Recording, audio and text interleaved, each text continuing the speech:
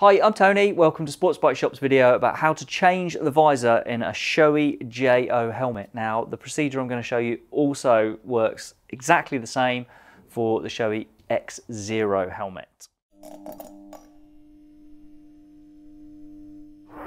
The thing with this helmet is you've actually got adjustability on how far this visor comes down. So it's only kind of like a half sunshade type visor. Now the nice difference with this helmet and some others, this is actually a proper protective visor. But as I said, you can adjust the amount of drop that you get.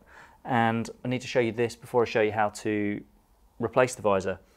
Now you adjust it using these tabs that just sit between the shell and the EPS of the helmet. There's a tab just here. If I pull that towards the shell of the helmet, then this can lift by one place to give me slightly reduced drop for the visor. I can lift it for one more and that gives me the minimum drop. So I've got 3 fixed positions in there. Just by lifting that and then dropping it back in, you can see there are 3 grooves in there. If I pull that all the way to the bottom, then hopefully you can see the 3 grooves if I let you get a close up in there. So set those the same on each side and that will give you adjustability of the amount of drop. To actually remove the visor, which is what I promised I'd show you, you need to put these into position 4. Now, as I said, just pull that clear and pull it all the way to the bottom so it sits below all 3 of those grooves. You can't use the helmet in that position because the visor will come down too far, but this is what we need it to get it into for removing it. So now you can see it comes all the way down. There's a cover just here that we're going to pull away and that will release a lug on the visor which will clear it. So if I pull that away, pull the visor, that comes clear. That's the lug just there. Rotate the helmet, do the same on the other side. So pull this tab clear of the visor, pull the visor and it's away.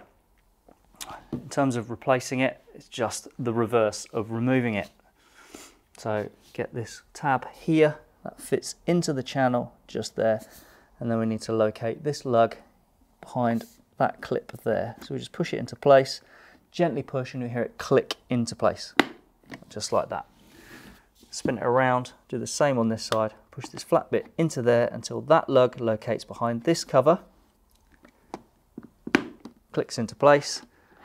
Just check it a couple of times, it's operating properly. Now, as I said, we can't leave it in this position. This position's only for removing the visor. So what we need to do is put these in one of the 3 riding positions by pulling this tab towards the outside of the shell and raising it. That's in position 3, so I'll do the same on this side. Pull away, lift. They're both in position 3, so that's the maximum amount of drop you can have the visor come down by. Just check it, if that's too much, pull the 2 away, lift them up to position 2. If that's still too much, pull them away, bring them all the way to the top, and that's position 1. So that's how to remove and refit the visor on a Shoei J-O, and as I said at the beginning, it's exactly the same procedure for a Shoei Ex-Zero. I hope that helps you get your visor changed. Thanks for watching.